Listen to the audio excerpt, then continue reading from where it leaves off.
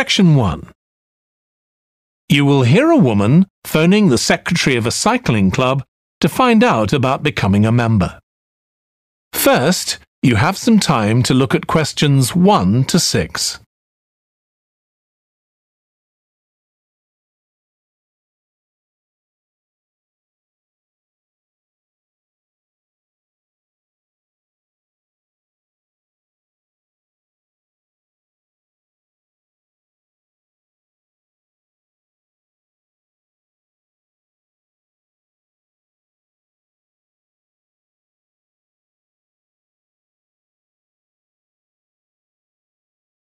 You will see that there is an example that has been done for you.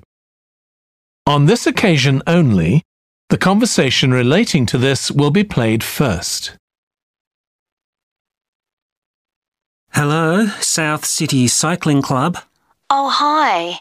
I want to find out about joining the club. Right, I can help you there. I'm the club secretary and my name's Jim Hunter. Oh, hi, Jim. The club secretary's name is Jim Hunter, so Hunter has been written in the space. Now we shall begin. You should answer the questions as you listen because you will not hear the recording a second time. Listen carefully and answer questions 1 to 6. Hello, South City Cycling Club. Oh, hi. I want to find out about joining the club. Right, I can help you there. I'm the club secretary and my name's Jim Hunter. Oh, hi, Jim. So, are you interested in membership for yourself? That's right. Okay, well, there are basically 2 types of adult membership. If you're pretty serious about cycling, there's the full membership. That costs $260, and that covers you not just for ordinary cycling, but also for races both here in the city and also in other parts of Australia. Right. Well, I'm not really up to that standard. I was more interested in just joining a group to do some cycling in my free time. Sure, that's why most people join. So in that case, you'd be better with the recreational membership. That's $108 if you're over 19 and $95 if you're under. I'm 25. Okay. It's paid quarterly and you can upgrade it later to the full membership if you want to, of course. Now, both types of membership include the club fee of $20. They also provide insurance in case you have an accident, though we hope you won't need that, of course. No. Okay, well, I'll go with the recreational membership, I think, and that allows me to join in the club activities and so on. That's right. And once you're a member of the club, you're also permitted to wear our kit when you're out cycling. It's green and white. Yes, I've seen cyclists wearing it. So can I buy that at the club? No, it's made to order by a company in Brisbane. You can find them online. They're called Jerry's. That's Jerriz. You can use your membership number to put in an order on their website. Okay. Now, can you tell me a bit about the rides I can do? Sure. So we have training rides pretty well every morning, and they're a really good way of improving your cycling skills as well as your general level of fitness. But they're different levels. Level A is pretty fast. You're looking at about 30 or 35 kilometres an hour. If you can do about 25 kilometres an hour, you'd probably be level B. And then level C are the novices who stay at about 15 kilometres per hour. Right. Well, I reckon I'd be level B. So when are the sessions for that level? There are a couple each week. They're both early morning sessions. There's one on Tuesdays, and for that one you meet at 5:30 a.m, and the meeting point's the stadium. Do you know where that is? Yes, it's quite near my home, in fact. Okay, and how about the other one? That's on Thursdays. It starts at the same time, but they meet at the main gate to the park. Is that the one just past the shopping mall? That's it.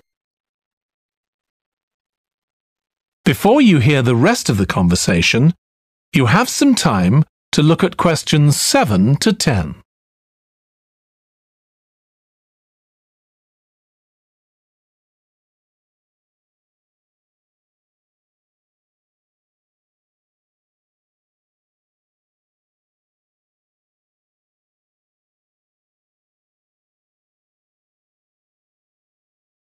Now listen and answer questions 7 to 10.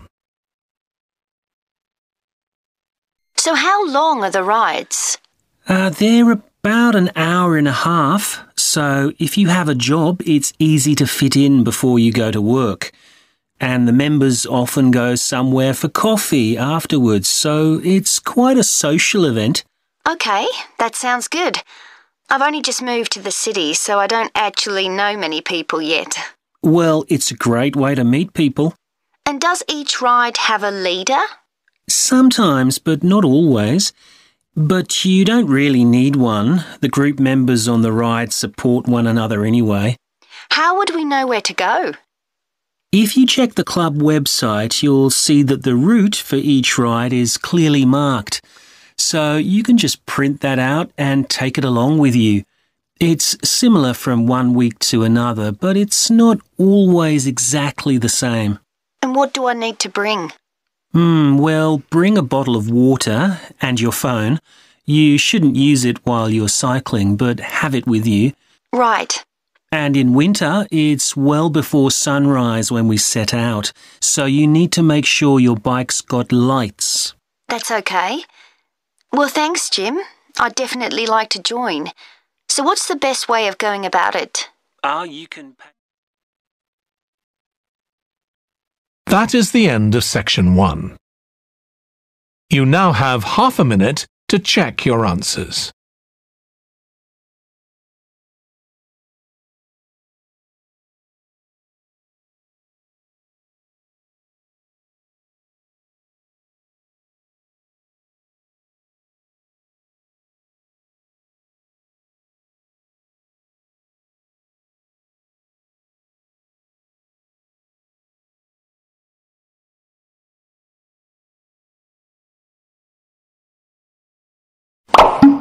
Now turn to section 2. Section 2. You will hear a manager in a company talking to employees about volunteering for charity work. First, you have some time to look at questions 11 to 16.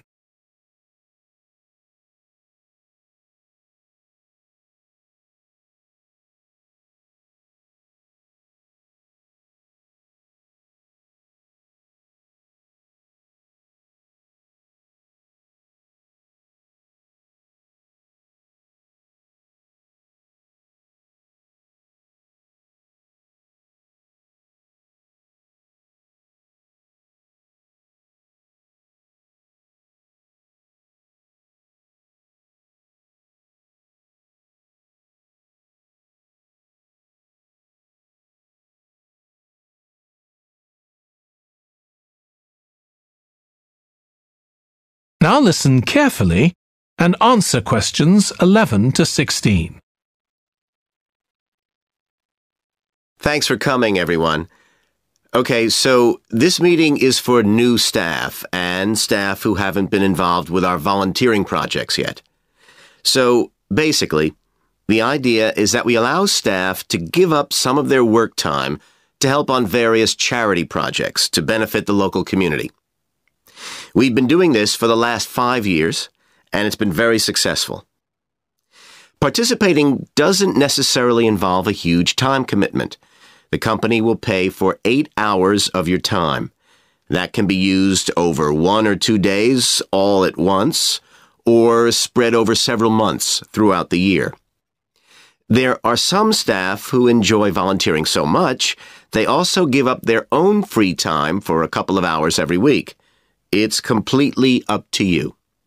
Obviously, Many people will have family commitments and aren't as available as other members of staff.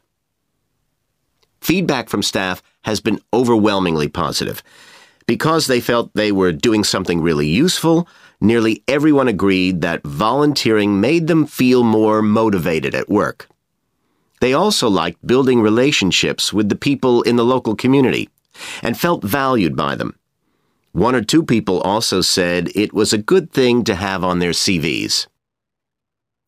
One particularly successful project last year was the Get Working project. This was aimed at helping unemployed people in the area get back to work. Our staff were able to help them improve their telephone skills, such as writing down messages and speaking with confidence to potential customers, which they had found quite difficult. This is something many employers look for in job applicants, and something we all do without even thinking about every day at work. We've got an exciting new project starting this year. Up until now, we've mainly focused on projects to do with education and training. And we'll continue with our reading project in schools and our work with local charities. But we've also agreed to help out on a conservation project in Redfern Park. So if any of you fancy being outside and getting your hands dirty, this is the project for you. I also wanted to mention the annual Digital Inclusion Day, which is coming up next month. The aim of this is to help older people keep up with technology. And this year, instead of hosting the event in our own training facility, we're using the ICT suite at Hill College, as it can hold far more people. We've invited over 60 people from the Silver Age Community Center to take part, so we'll need a lot of volunteers to help with this event. If you're interested in taking part, please go to the volunteering section of our website and complete the relevant form. We won't be providing any training for this, but you'll be paired with an experienced volunteer if you've never done it before. By the way, don't forget to tell your manager about any volunteering activities you decide to do. Before you hear the rest of the talk, you have some time to look at questions 17 to 20.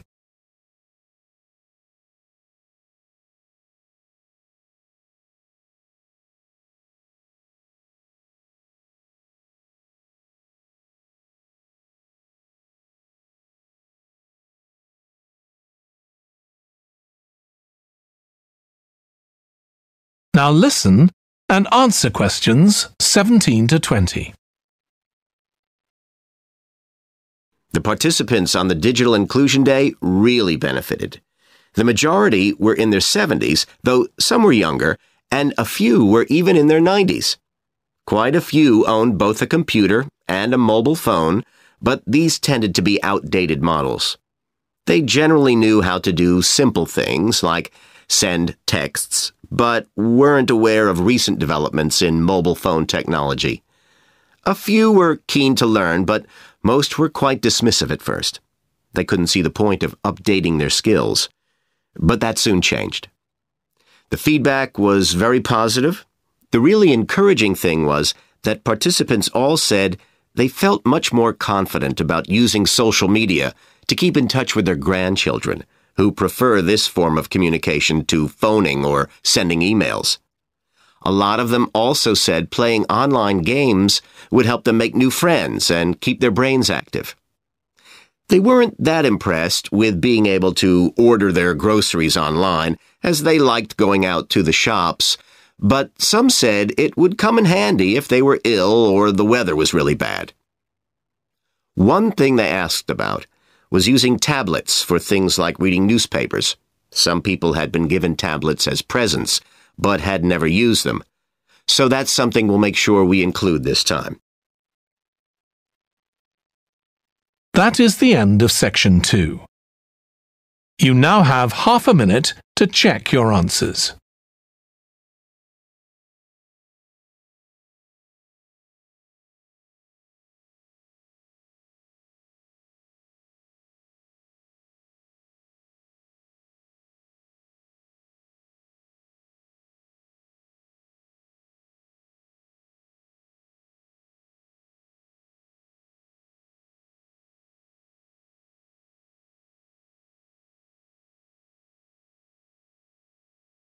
Now turn to Section 3. Section 3. You will hear a student called Russ consulting his tutor about a presentation he is preparing on nanotechnology, the study of materials on an extremely small scale. First, you have some time to look at questions 21 to 25.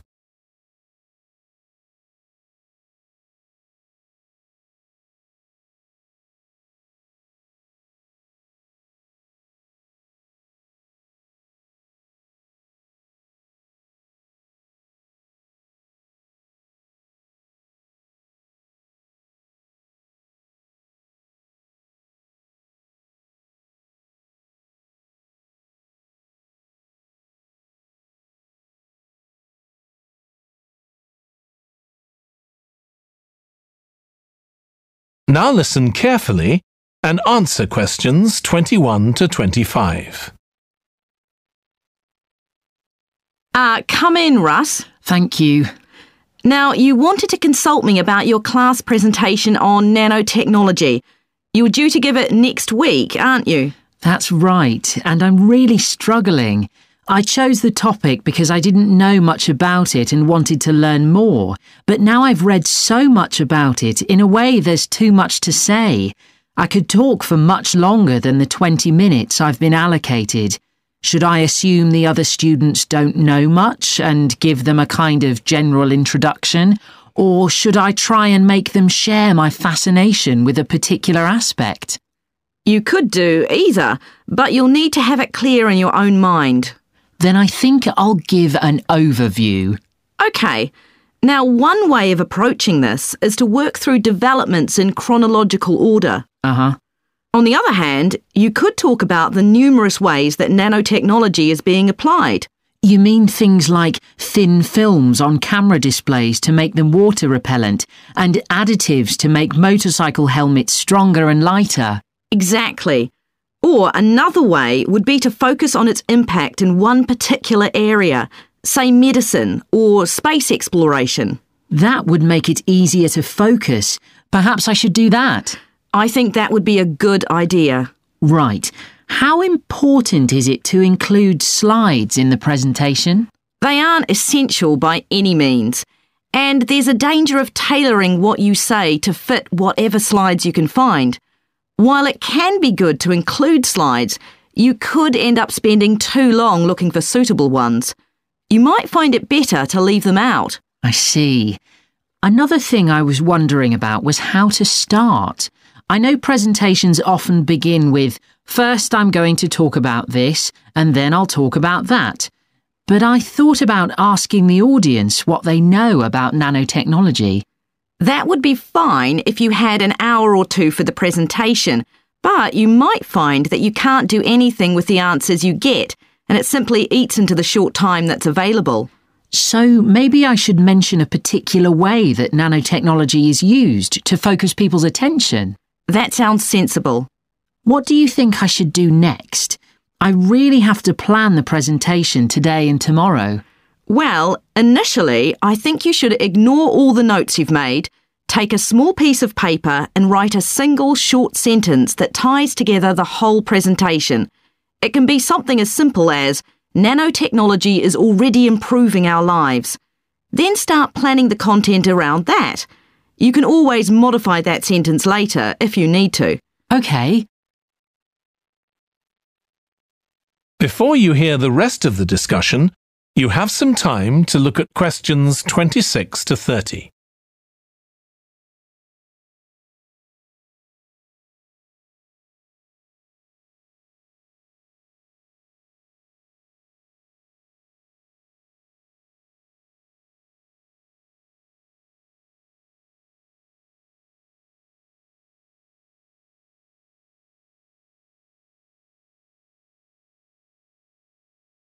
Now listen and answer questions 26 to 30. OK, now let's think about actually giving the presentation. You've only given one before, if I remember correctly, about an experiment you'd been involved in. That's right. It was pretty rubbish. Let's say it was better in some respects than in others. With regard to the structure, I felt that you ended rather abruptly, without rounding it off. Be careful not to do that in next week's presentation. OK. And you made very little eye contact with the audience because you were looking down at your notes most of the time. You need to be looking at the audience and only occasionally glancing at your notes. Your body language was a little odd. Every time you showed a slide, you turned your back on the audience so you could look at it. You should have been looking at your laptop. And you kept scratching your head, so I found myself wondering when you were next going to do that, instead of listening to what you were saying. Oh dear. What did you think of the language? I knew that not everyone was familiar with the subject, so I tried to make it as simple as I could. Yes, that came across. You used a few words that are specific to the field, but you always explained what they meant, so the audience wouldn't have had any difficulty understanding. I must say, the handouts you prepared were well thought out. They were a good summary of your presentation, which people would have been able to refer to later on. So well done on that. Thank you. Well, I hope that helps you with next week's presentation. Yes, it will. Thanks a lot. I'll look forward to seeing a big improvement then. That is the end of section 3. You now have half a minute to check your answers.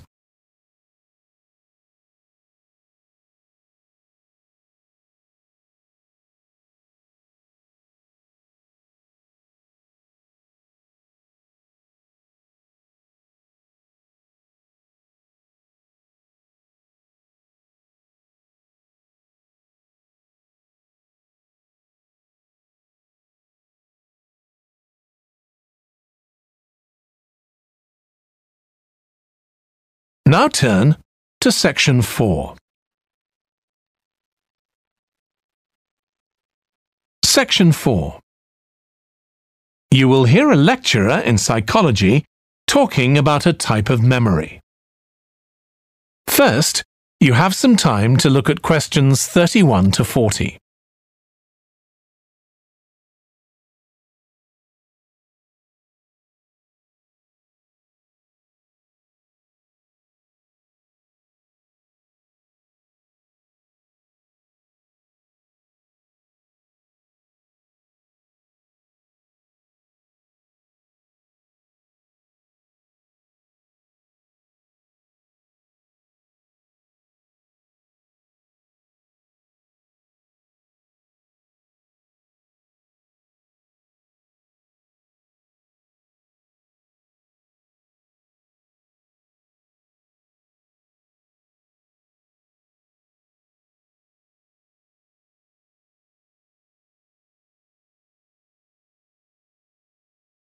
Now listen carefully and answer questions 31 to 40. Today, we'll be continuing the series of lectures on memory by focusing on what is called episodic memory and what can happen if this is not working properly. Episodic memory refers to the memory of an event or episode. Episodic memories allow us to mentally travel back in time to an event from the past. Episodic memories include various details about these events. For example, when an event happened and other information such as the location.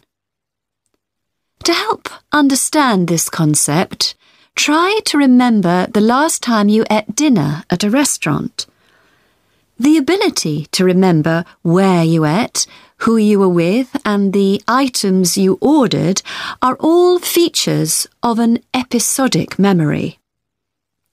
Episodic memory is distinct from another type of memory called semantic memory. This is the type of factual memory that we have in common with everyone else. That is your general knowledge of the world. To build upon a previous example, remembering where you parked your car is an example of episodic memory, but your understanding of what a car is and how an engine works are examples of semantic memory. Unlike episodic memory, semantic memory isn't dependent on recalling personal experiences. Episodic memory can be thought of as a process with several different steps of memory processing, encoding, consolidation, and retrieval. The initial step is called encoding. This involves the process of receiving and registering information which is necessary for creating memories of information or events that you experience. The degree to which you can successfully encode information depends on the level of attention you give to an event while it's actually happening. Being distracted can make effective encoding very difficult. Encoding of episodic memories is also influenced by how you process the event. For example, if you were introduced to someone called Charlie, you might make the connection that your uncle has the same name. Future recollection of Charlie's name is much easier if you have a strategy to help you encode it. Memory consolidation, the next step in forming an episodic memory, is the process by which memories of encoded information are strengthened, stabilized, and stored to facilitate later retrieval. Consolidation is most effective when the information being stored can be linked to an existing network of information. Consolidation makes it possible for you to store memories for later retrieval indefinitely. Forming strong memories depends on the frequency with which you try to retrieve them. Memories can fade or become harder to retrieve if they aren't used very often. The last step in forming episodic memories is called retrieval, which is the conscious recollection of encoded information. Retrieving information from episodic memory depends upon semantic, olfactory, auditory, and visual factors. These help episodic memory retrieval by acting as a prompt. For example, when recalling where you parked your car, you may use the colour of a sign close to where you parked. You actually have to mentally travel back to the moment you parked.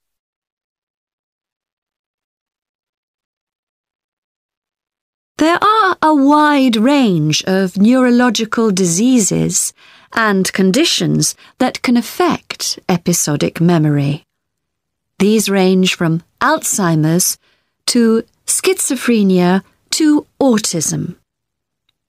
An impairment of episodic memory can have a profound effect on individuals' lives.